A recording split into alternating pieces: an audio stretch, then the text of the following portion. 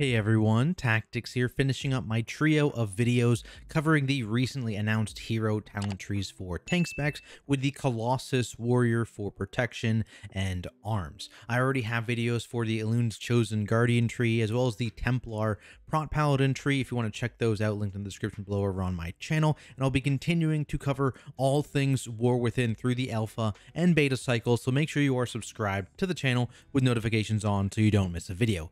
With that said, let's just get right into it here. And it looks like they're getting a new cooldown as their keystone talent here in Demolish. So it's a 45-second cooldown. Kind of matches the whole warrior vibe. They have a lot of short cooldowns already. I know you don't currently get them all with Ravager, Spear of Bastion, Avatar, that kind of stuff, and of course Avatar CDR. So getting another one, I mean, that's a lot of like short CD buttons.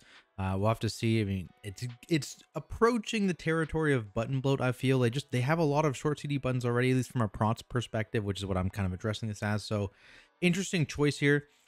Actually, one thing I do want to emphasize right off the top here, before I get too far into it, this is actually so huge. So they've put a note here because apparently there's some shockwave nodes in this talent tree, and they're saying the warrior tree will be updated in the War Within to make shockwave more accessible via the class talents. Currently, it's a capstone talent. Actually, I can pull it up for you guys right here as well, because yeah, the warrior tree is definitely something that I've not been a huge fan of.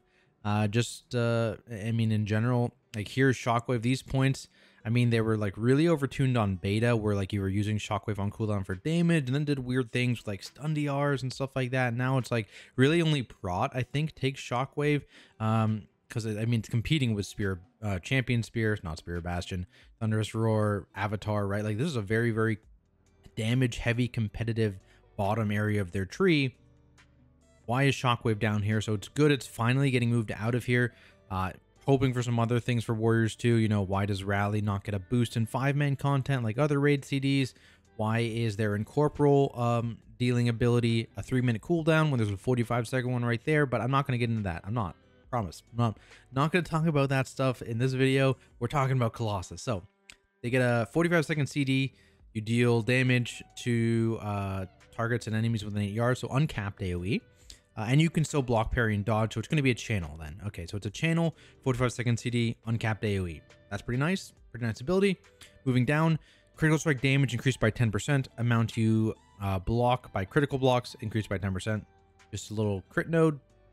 In the middle here, Mortal Strike and Shield Slam grants a stack of Colossal Might. Colossal Might increases damage dealt by Demolish by 10%, stacks up to 5 times. Demolish consumes it. So basically, you're going to build these stacks up super fast because, like, again, you use Shield Slam so often. Like, you'll have this within, like, 10 to 15 seconds. You'll be at max stacks here. So every Demolish is basically going to be a max stack Demolish. So it's just going to be 50% more damage. Over here, Shockwave stun duration increased by 2 seconds. Okay, that is big for Mythic Plus. For Raid, this pretty much means nothing. Because, I mean, you don't really use Shockwave in Raid, but as a utility node, that's a 4-second stun, right? Yeah, it's already 2 seconds. So it's a 4-second stun on a 40-second cooldown. That's very good AoE stops in a dungeon scenario. That's really nice.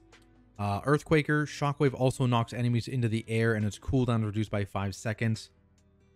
I feel like you'd mostly just take Bone Shaker because a 4-second sounds crazy. I guess this makes it so that it doesn't matter if mobs are stun DR'd because it's now a knock up in the stop. So if you have a lot of AoE stuns in your comp and you're like, well, we don't really care about Shockwave, you could take this and have an extra knock up stop. But that seems exceptionally niche. I feel like you just pretty much always take Bone Shaker unless it functions differently. Who knows? Moving down here, another choice node on the left side. So Shockwave, Cleave, Whirlwind, and Revenge deal 5% more damage per target affected, up to 5, so 25% more damage from those abilities if you have 5 mobs around you. That's a pretty nice damage boost. Or Colossal Might increases the damage of Rend and Deep Wounds by 2% per stack. So it's going to be 10% damage on Rend and Deep Wounds, which, I mean, you're going to have full uptime on no matter what. This, at least at first glance, feels like it's going to be the better one. Hard to say. At least in single target, of course, this definitely is going to be better than this one. Maybe if you're constantly doing something in like the 4 to 6 target range, this is potentially really, really good. But I mean, rend and deep wounds do a decent amount of damage in those target ranges anyways. So I'm leaning towards this one here, but I mean, they're both just kind of passive damage increases. This gives you a little bit more damage in that 5 target scenario specifically, but this will give you more probably outside of that like 4 to 6 target range. My guess, like below and above it, probably does more. So I'm guessing this one seems pretty nice. Moving to the middle, Colossal might increase the damage of Overpowering Revenge. Okay, so there's a further revenge boost here to damage. Okay, more damage there. And again, you're gonna be gaining these stacks so quickly, right? Like you'll be at max stacks for a decent amount of time before you reset it, and then you'll be able to build up max stacks again super quickly. So you're gonna be getting a max power on these Colossal Might stacking buffs for a significant portion of the time. Right side here, total damage prevented by Ignore Pain increased by 15%. So Ignore Pain is, I believe, it's a 50%, right? Yeah, so it's 50% of damage taken right now. So that moves it up to 65%. I can see that being good for prot. I can see that being good for prot because there's a lot of times where you are, capped on Ignore Pain and you lose a little bit, but don't lose enough. And so you just overcap on Ignore Pain. So this potentially can help with that, and also just the bigger DR essentially, right? It's absorbing 65% of damage instead of 50% in damage, which is pretty nice. The other option here is taking damage at a low chance to give you a second wind for 2 seconds. 6% health every 1 second. So that would give you 12% health healing. That's actually very good too. So depends on the low chance here. I feel like obviously DPS warriors would probably just take this, right? But as a prot warrior, it's an interesting choice because this is solid. 100%, this is solid, right? Moving up your Ignore Pain from 50% damage prevention to 65%, especially if you're overcapping a lot on Ignore Pains, it would help with that and give you more value from your Ignore Pains. But Warrior's big thing is like preventing damage from happening in the first place. They don't really heal it back up well, right? Like they have the Ignore Pain on top of their health bar. They have Perma Block, that kind of thing. Their self-healing is not great. They have like Indomitable, which is Rage Spent, gives them a little bit of max healing here. But again, if that's just 12% max health, they'd have to spend over a Rage Bar to actually get that much healing from Indomitable. And they just get that in a 2-second window. I know a lot of warriors also like to take Pain and Gain, which is another form of like this passive ticking healing. It's going to depend on the proc chance, because if this is not like relatively consistent, obviously a prot warrior is going to be getting hit a lot more, right? So if they can get a decent amount of procs in these over the course of the pull, I can see it being good, but obviously it lacks control, and that's a big problem for tanks. Having control and knowing your damage intake and that kind of thing is super, super important, especially in high-end content, and so this is just way more consistent for prot warriors, but I can see both being valuable, right? Just depending on proc rate of this, and that would give warriors another source of self-healing, which would be nice too. So I really like this choice node, actually. I think it's good. Moving down here, Practice Strike, just a flat 15% damage boost to Mortal Strike and Shield Slam. Okay, another damage boost. True Might, Mortal Strike and Shield Slam crits grant an additional stack of Colossal Might. Okay. You must be getting more. Oh yeah, you're getting more stacks. Okay. I was gonna say, you already are going to stack this so insanely fast that doesn't matter. But I mean, yeah, you're gonna stack it even faster now once it goes down. But I'll read that talent in a second. The other final talent here before the capstone, you deal 5% more damage and take 2.5% less damage. Size increased by 5%. It'll be bigger. This is just a damage and defensive node. I wish this number was like your size is increased by 5% per stack of Colossal Might. Would that be crazy? You'd just be giant. You'd build up. You'd be giant. You'd cast your Demolish and then you'd shrink again. And you'd build up your size again. That would be sick. Just a flat 5% though. I mean, that's okay, I guess. But here's the capstone. So Colossal Might now stacks 10, right? So that means that you'll get up to a total of 100% increased damage on this Demolish. It means if you take Arterial Bleed, it'll be 20% more Rend and Deep Wounds damage, 20% more Overpower and Revenge damage. That's a lot.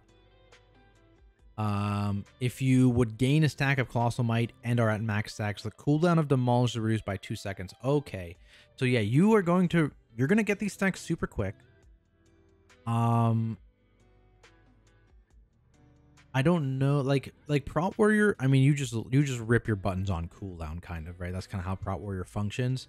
Obviously, being able to push Demolish in Avatar is always going to be nice.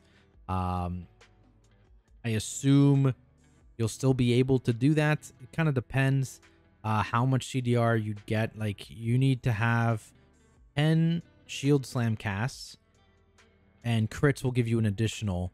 It's interesting, but I'm not sure they really care. I mean, I'm not sure they really need CDR in this like new ability. It's just, it doesn't seem to do that much on its own, right? It's just a big damn doer. So I mean, like, I'm sure it's fine. But because I feel like 45 seconds is already kind of like where you're syncing it up a bit with Avatar better. And if you reduce it too far below that, you're now not going to be able to use it with Avatar, or you're just going to have to hold it for Avatar, in which case the cooldown reduction is not great. So the cooldown reduction is a little weird, I think, especially because it's such a low CD ability anyways. And like, you're going to need like, you know, 7-8 casts of Shield Slam to actually build up the stacks. And that'll, you know, take you 20 seconds, maybe 15 seconds if you're lucky. And so that's already, you know, half the cooldown of the ability. So yeah, it's okay. I like the stacking up to 10. I'm not sure I like the CDR. On top of this, while channeling Demolish, you are grounded, making you immune to stuns and effects that move you. I mean, that's nice. So you don't accidentally. I mean, you're gonna get hit by ground effects probably, like Fearless Axe, right? This is the vibe I'm getting from this ability, the Fearless Legendary Axe channel thing. But I guess at least it doesn't have a cast time, so maybe it's reduced by haste as well, which would be nice. But it's making you immune to you know, stuns and things that move you. I guess that's a nice little quality of life thing. I guarantee some DPS warriors are just gonna pop this and just eat some frontal or something like that. It's gonna be good. But yeah, overall, I don't know how I feel about this one. It seems a little bland. There's a lot of these just like pure passive nodes here, right? The Colossal Might thing, it has some potential. This ability seems super boring. I don't know, like, it's just damage, right? It's just a channel damage ability. And warriors, like warriors have so many short CD abilities. They got Avatar, Thunderous Roar, Champion Spear, and obviously, again, you can't get all three right now, but like they've got you know, Prot has Shield Charge as well, which is kind of in that rotation of these like abilities that have like medium length cooldowns that you kind of like layer and use and stuff like that. Do they need another one? I'm not 100% sure, and maybe this is just because I don't really see the fantasy of Colossus here. But I'm a big fan of the lightning and thunder stuff and Mountain Thane, so maybe that's swaying my decision here. But I don't know. I'm not sure I'm feeling the vibe of this tree. I don't think it's necessarily super weak or anything. There's some cool talents in here, right? Like I think Colossal Might has, especially with the 10 stacks and the ability to increase your damage and stuff, it has a cool fantasy. It would be sick if your size increased with Colossal Might stacks, though. That would be sick. I think this is a really good choice node. This one's a little weird, but it's nice to have Shockwave be 4 seconds, right? But I don't know. I'm just not feeling this one. I would love to know what you guys think, though. You guys a fan of Colossus? Were you hoping for something else? What are your thoughts between this and Mountain Thane?